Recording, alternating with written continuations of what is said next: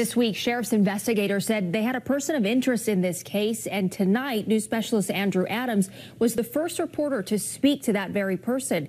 Andrew, a lot of us curious, what did he say?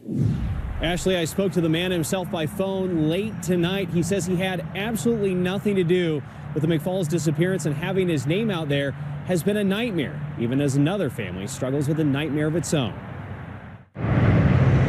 The road to answers is seldom predictable.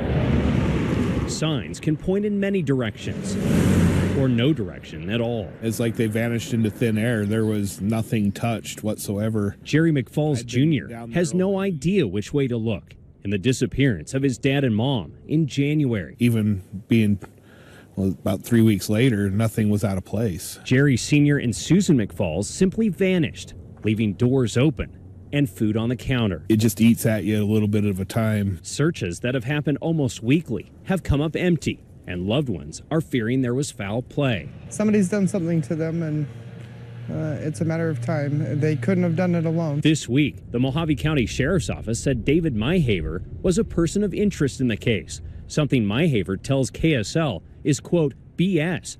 Quote, I never talked with them, never did anything with them. Never been over there to visit with them. They found the BB gun, and they actually ended up arresting the wife. The McFalls family points to events prior to the couple's disappearance, where Myhaver's wife was charged with firing a BB gun and hitting Jerry Sr.